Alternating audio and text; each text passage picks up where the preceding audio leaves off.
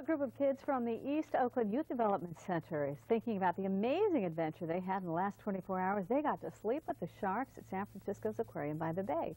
We caught up with them this morning just before they left for home.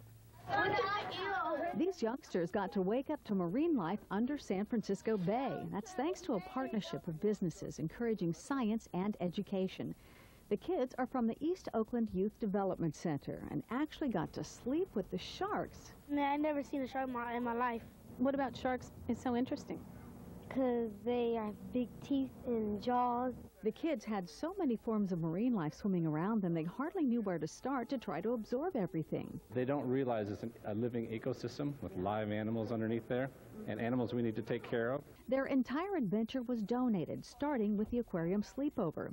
Hagen Choi with Tower Tours donated round-trip transportation between Oakland and San Francisco.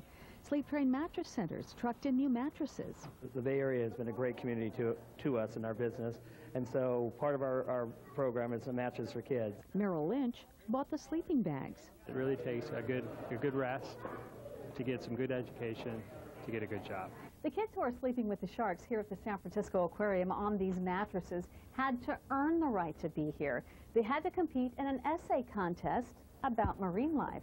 Why did you want to sleep with the sharks? Because I wanted to learn more about sharks and how they live and how they catch their food and sometimes how they sleep. You're not scared of sharks? No. Actually, yes, I am.